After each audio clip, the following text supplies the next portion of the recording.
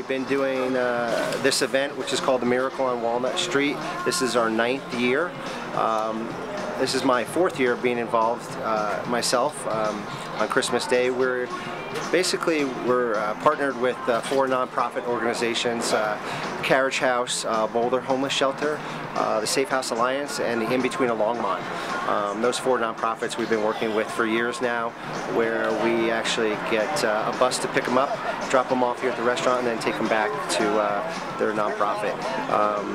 We start serving around 11 o'clock in the morning, and we go till about 3 in the afternoon. It's basically a traditional holiday meal: turkey, ham, and all the fixings.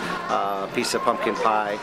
We also offer a photograph with Santa Claus if they're interested. And it's a good way to spend your day on Christmas.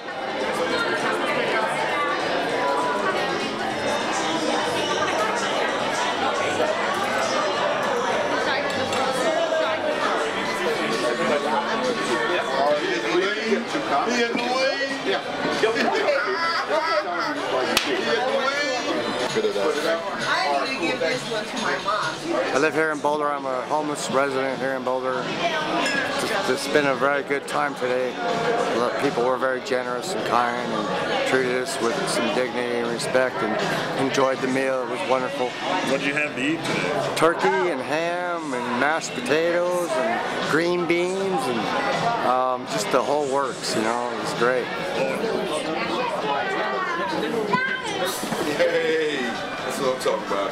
Camcorder time, y'all. Camcorder time. Oh, Merry Christmas!